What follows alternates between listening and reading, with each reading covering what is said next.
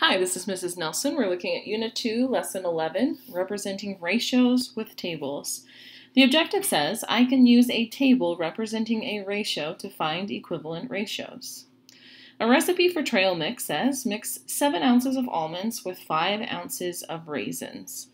There's a table that has been started to show how many ounces of almonds and raisins would be in different sized batches of this trail mix.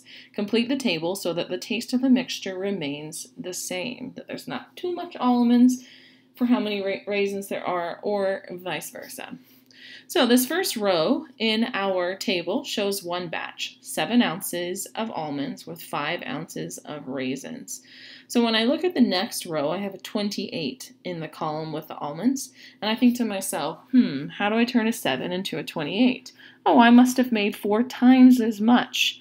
So that's 4 batches, which means I need 4 times as many raisins. So I need 5 times 4, or 20 ounces of raisins, so that the flavor of the trail mix stays the same.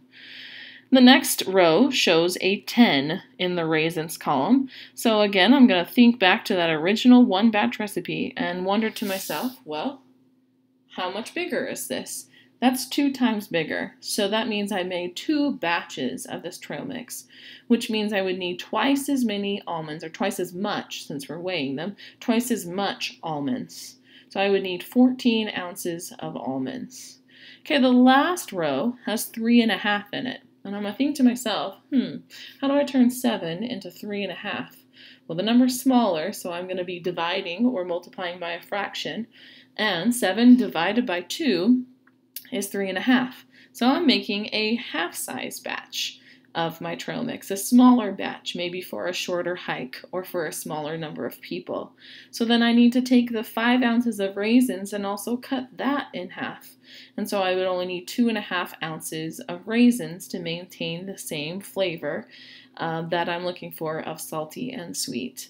The objective says I can use a table representing a ratio to find equivalent ratios. So I'm able to move up and down the table as I need by thinking about how many times bigger or smaller each of these parts is, considering how many batches I'm making, am I doubling, quadrupling, halving, etc.